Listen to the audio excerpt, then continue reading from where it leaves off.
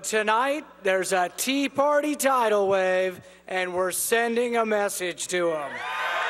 Whether they won or lost, and we're not going to be quiet now. The Tea Party made election night an act of rebellion. We have made Washington listen. With at least 39 Tea Party-backed candidates headed to D.C., they hope to put the brakes on the president's agenda. Tea Party activists like to say it's not just no, it's hell no. The Tea Party Express packed up its things in Las Vegas today. Finished. Still smarting from Sharon Engel's loss to Harry Reid. They weren't so sure how the slogans of the campaign, lower taxes, smaller, smarter government, less overreach and intrusion, will become policy. What should these folks do day one to cut the deficit?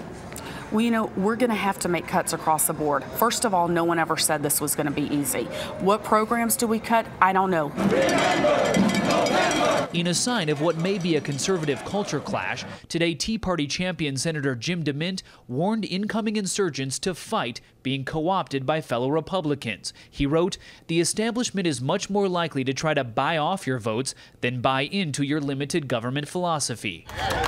Tea Partiers may even challenge John Boehner as Speaker of the House and will push Republicans to repeal health care reform. Our job is to make those politicians feel the heat if they haven't seen the light.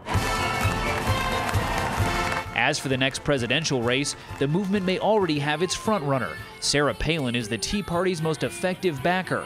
2 years from now, she may want their support. Ben Tracy, CBS News, Las Vegas.